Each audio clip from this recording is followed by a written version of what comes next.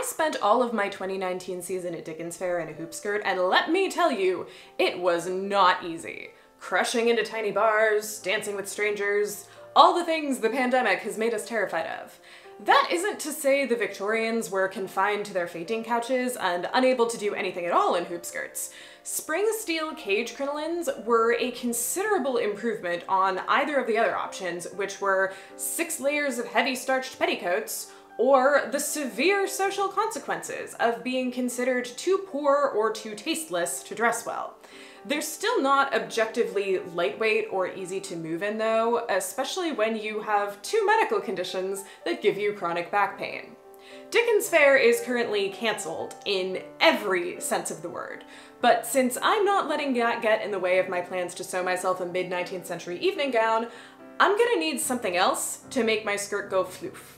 Cage crinolines, the mid-19th century garments we think of as hoop skirts, were patented in 1856, but the fashion for giant bell-shaped skirts had been around since the 1830s. Even 6 layers of plain starched cotton petticoats is not going to get you that kind of volume. The usual skirt support was called a corded petticoat, which had rows of cord or thin rope sewn into it to add stiffness.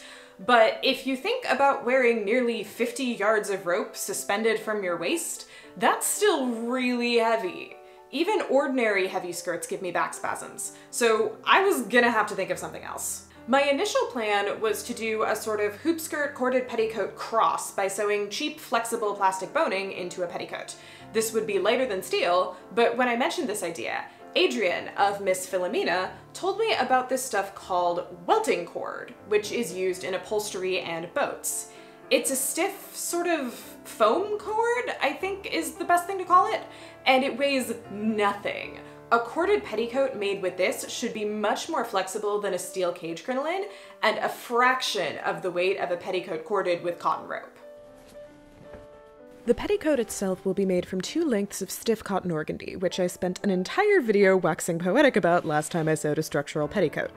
19th century organdy was simply starched and nowhere near as papery and stiff as this modern stuff, but considering I'm using foam welting cord, the historical accuracy has already sailed and sunk without me ever getting on.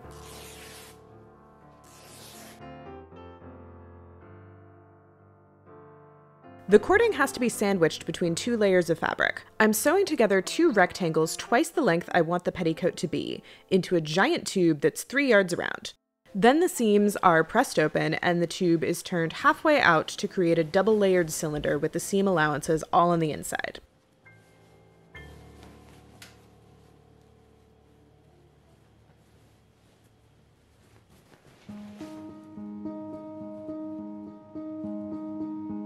Now comes the math. My 60-yard spool of welting cord would do 22 single rows of cording, but I wanted to group them together. I also wanted cording as high up as I could get it to create a good bell shape. After much calculation, I determined that on this 36-inch long petticoat, I could do 4 triple rows of cording, each starting 4 inches apart, and then 5 more double rows of cording, each starting 3 inches apart. This would cover the entire petticoat, leaving 7 inches of room at the top for the placket. The pattern and cording diagram are available on my Patreon. With the cording marked out, I could now begin sewing all 22 rows of it. Each set of cording was sewn in a continuous spiral. To start the next row, I run a line of straight stitches through the marked line, then begin the process all over.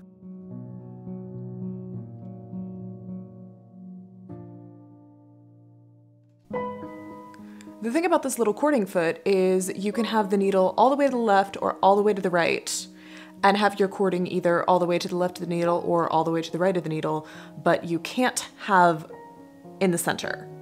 So with my machine not right aligning the needle, that means I can only do my cording with the corded piece on the left. So the upshot of that is I have to shove this entire stiff organdy petticoat into this part of my machine because the cording has to go towards the hem, towards the opposite side. So thankfully with every row I do, there's a little bit less petticoat to be shoved in the inside, but this is not particularly easy to maneuver and it's gonna weigh nothing, but this is a pain in the ass. I've already done 3 rows, so this is not nearly as difficult as it was with the first few. Shove the cording inside, Smooth out the petticoat layers to make sure there's some room. Drop the cording foot. Try to make sure the fabric is even. Then turn on the machine so I don't accidentally sew through my finger anytime in this process. I can use super long stitch lengths, which is nice. That makes it all go a little bit faster, but it's only now that I can start sewing and I have to continually just stop, shove the cording in, try to make sure the layers of fabric stay something remotely resembling even with each other. And you can see why I'm essentially cording until I lose my mind. As I progressed up the length of the petticoat, stuffing the uncorded material into the machine got easier, but wrangling the corded section became harder. The petticoat began to twist and curl up on itself until I felt like I was wrestling a sea creature around my work table. This was some major foreshadowing, but in the moment, all I could think about was keeping it from pulling my stitching off kilter.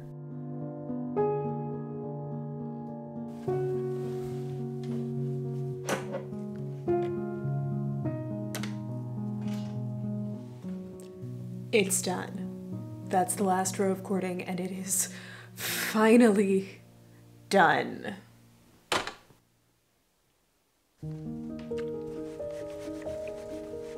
With what I thought was the hard part done, now I need to add a placket and a waistband.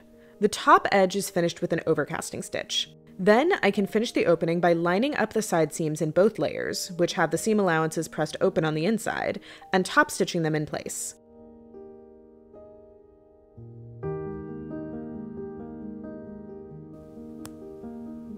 Splitting the side seam up to the first row of cording creates an opening with finished edges. I'll be attaching the petticoat to a waistband using cartridge pleating or gauging, which prevents a very full skirt from adding bulk at the waistband. The entire top edge is marked off every 1/4 inch and folded under for reinforcement. Then 2 or more rows of running stitches are made through those marks with heavy thread, so they line up perfectly.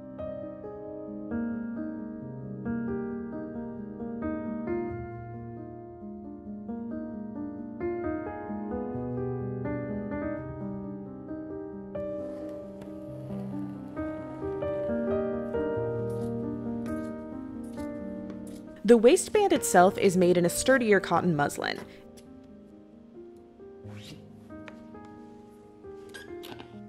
It's a simple strip with all the edges turned under, pressed, and then the whole thing folded in half.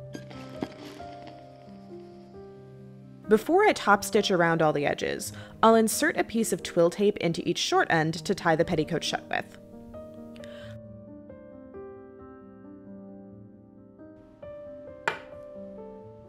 Cartridge pleated skirts have to be sewn to the waistband by hand, which is fine with me.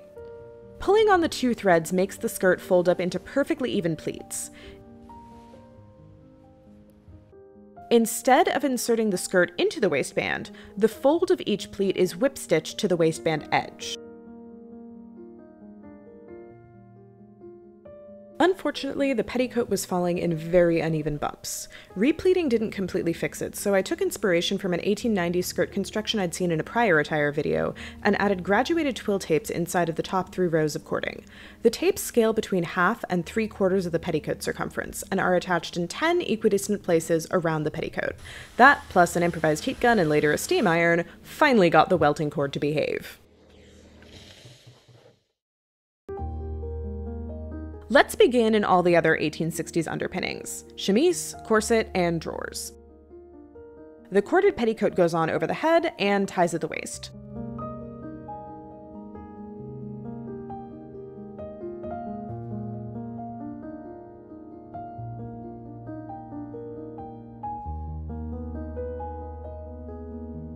A plain cotton petticoat over it smooths out the lines.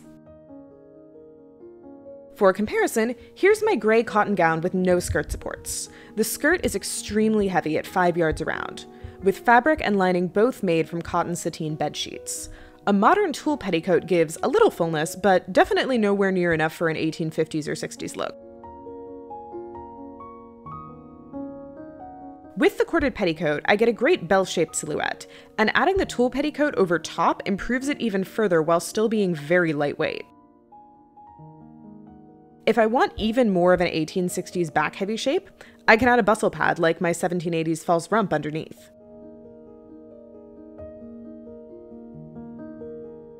Tell me in the comments about your favorite historical-looking costuming hack. I'll see you again soon when we'll start working on the new evening gown itself. Unless I happen to have some more interesting bonus content planned. You'll just have to subscribe and find out. Bye!